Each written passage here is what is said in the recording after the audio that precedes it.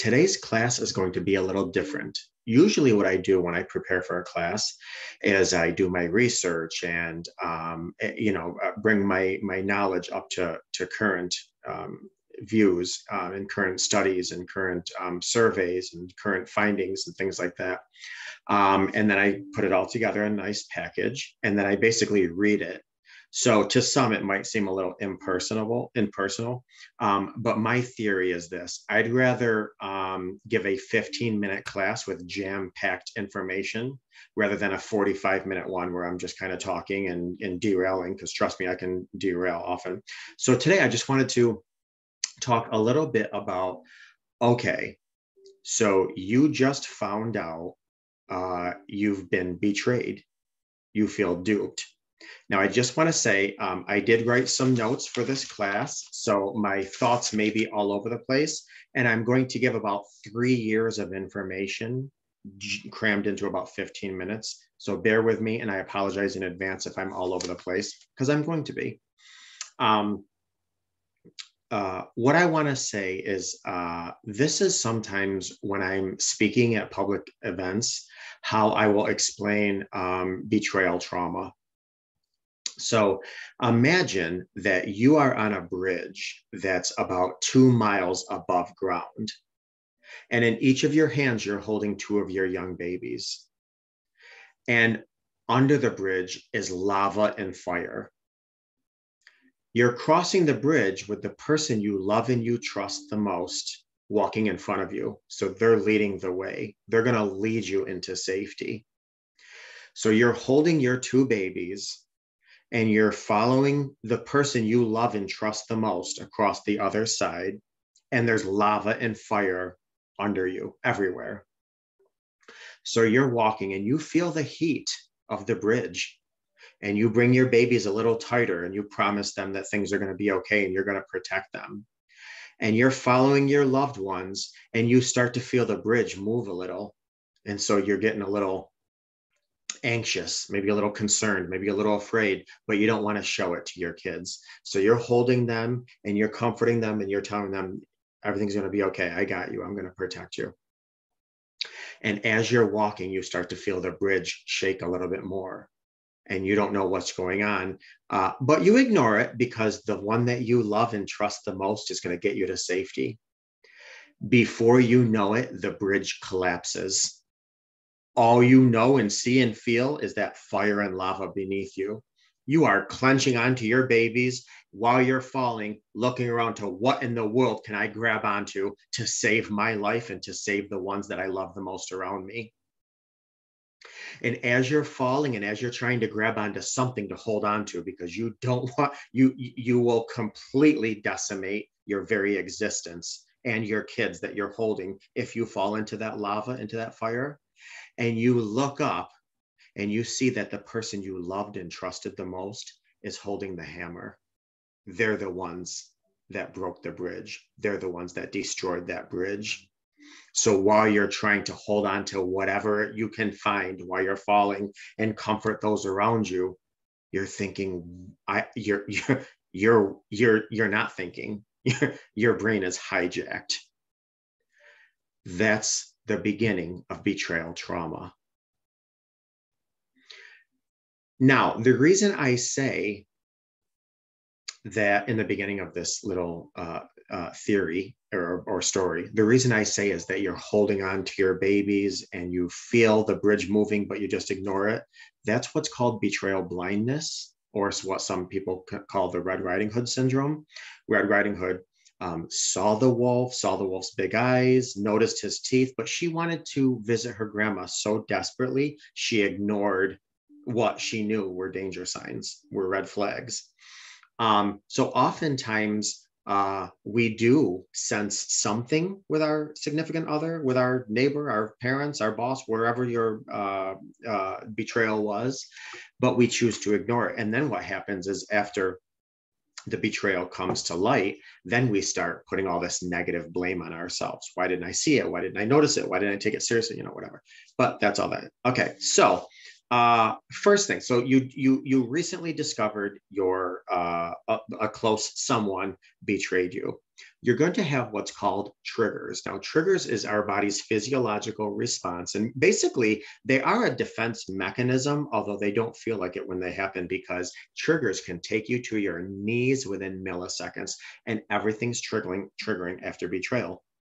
It could be, sadly, things in your house. I mean, if this is a spousal betrayal or a significant other betrayal, you can't look at a picture, you can't go into a room, you are constantly triggered.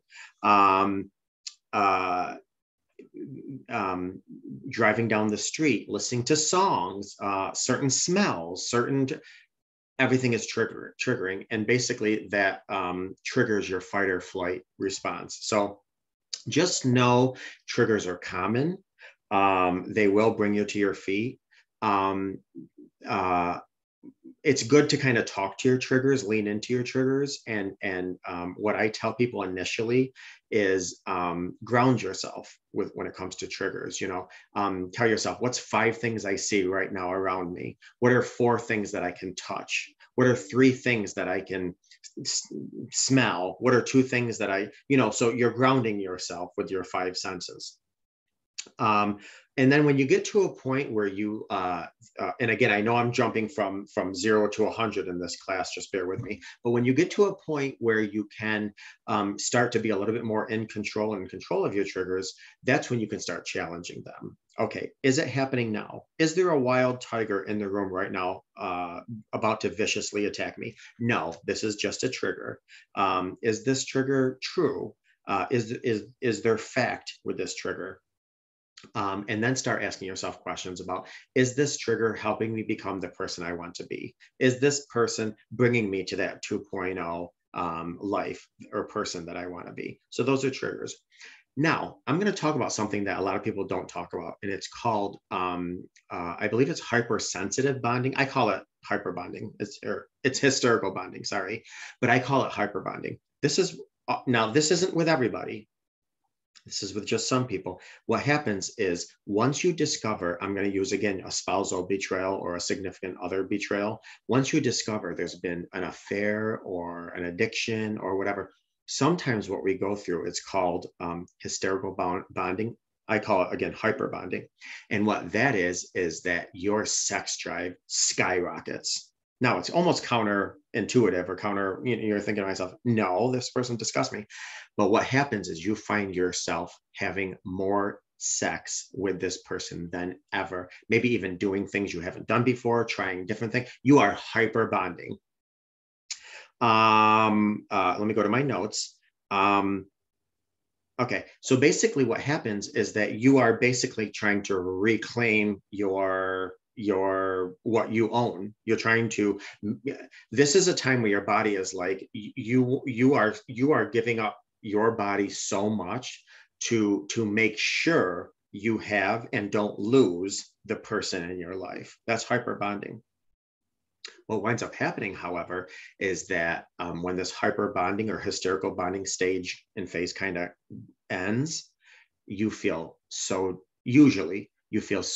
disappointed and gross and disgusting, because then we go into a stage and a phase where we don't want to be touched by this disgusting monster that had an affair or cheated on us or what have you. So the reason I wanted to bring this up is because a lot of people don't understand this hysterical bonding, this hyper bonding, and they just feel like they're, almost becoming a prostitute for the person they love. But then they have a lot of shame. Why in the world did I give my body up to this person when he was just with somebody else? But just know that it's a part. Hyper bonding is a part of the healing process after you've been duped and betrayed. Again, this hyper bonding is it's a desperate stage and phase. It's your body's natural physiological response. Not everybody, but a lot of people, where almost any request your spouse has from a sexual perspective is granted. And you're doing things that, he or she likes or requests that maybe you wouldn't do before. And especially once you get out of this stage, you're thinking, I am so disappointed in myself that I would lower myself that much to grant their every wish, when really I wish I could just smash them with my car. Okay. But basically what happens is, like I said, we're trying to desperately hold on. I don't want to stay on this hyper bonding too much because I have other things to cover. But the next thing I want to do is talk about, and this is something that people don't talk about often, is oftentimes after whether it's a physical, emotional, or what have you, affair or hookup or whatever you find after your spouse, some people go through a stage and a phase where thinking about their spouse with the affair partner or the hookup person or whatever actually turns them on. Now, for a lot of you, you're looking at me right now saying, okay, what kind of coach are you? And you're disturbing. And I get it. Wonderful. But this happens to a lot of people where let's just say they think about their spouse watching porn. They get a adrenaline rush. Or let's just say you're self-pleasuring and you're thinking about what your person did with another person, and that actually brings you to climax. This happens with a lot of people, and just know that it's common. It is a stage and a phase. I've worked with people who had it for a couple of weeks. I've had it for people that actually it lasted over a year. A lot of coaches and therapists and have differing viewpoints on why this happens. My personal opinion is that this is our body's way of trying to recapture something we lost. So if you have these thoughts or you had these thoughts, you're not a monster. You're not going insane. You're not crazy. They're actually kind of common. Okay, let's see here. I'm done with that. You're going to go through a grieving stage. And what's interesting with grieving is that everybody grieves differently. Everybody grieves differently. Some people take a long time to grieve. Some people don't grieve for long. Some people grieve the most ridiculous things to other people. And some people, I'm sure you've heard of the 5 stages of grief. Sometimes people talk about the 12 stages of grief, the denial, the bargaining, the realization, the acceptance, the this and that. They're not cut and paste stages and phases. I mean, grief is a wound, tight ball. Those rubber band balls you get at, Staples or whatever supply stores. That's what grieving is. It's like, it's all over the place. It hits you out. You have this grief burst out of nowhere. And that's because, you're losing, you're grieving so much of, what you thought you had or what you thought was real, loss of security, loss of self-confidence, loss of dreams, loss of desires. Every loss that you're grieving needs to be addressed and dealt with. And the grieving process can last really anywhere from, 4 months to 4 years. It really depends on so many factors, how you handle, well, first of all, your attachment style as you're a child, how you handled grief as a child, what your examples of grief were, what your love language is, how you handle grief in general, to what extent were you attached or relied upon the person who betrayed you. I mean, the grieving process is so different for everybody because of the many different complexities and dynamics of the betrayal. One of the things that I encourage people to do after discovery is create what's called a lifeline list. And basically, the reason I encourage people to write our lifeline list is because so many times when we are, and we don't even have to be triggered, especially at the beginning stages. I mean, oh my Lord, we are bear hugging the toilet, vomiting, and our life is flashing before our eyes. But as you get a little bit more in after that whole discovery period, I have people create what's called a lifeline list. And that's because oftentimes our brain is so hijacked, we just can't think. So I have people create a lifeline list of needs and desires and wants. So I have them write down, what are your needs? And then 3 resources to fulfill those needs. And you have to write this when you're more in a logical mindset, because so many times we have our needs when we're in an emotional mindset. So this actually gives us something that when we're logical, we write it down. That way, when we're in an emotional mindset, which we're going to be often, especially in the beginning stages, we have a visual where we don't have to think because our frontal cortex is not working usually when we're in an emotional mindset. So what this list does is, okay, I need somebody to pray with. Who are 3 people or 3 whomever that I know I can pick up the phone and at any given moment they can pray with me, and you write down three people, 3 pastors, 3 whatever the case may be, 3 friends, 3 family members that will no judgment, they'll just simply pick up the phone and start praying with me. Write it down. Name 3 restaurants or places that you can call that will deliver a meal, because there's going to be times you're in the fetal position in bed but your kids are hungry. You can't get up and cook. You need to have 3 of these resources. We can, hey, DoorDash, whatever, pizza. 20 minutes later, half an hour later, there's a pizza at your door. So 3 places that deliver, 3 restaurants that have food that everybody in your family will eat.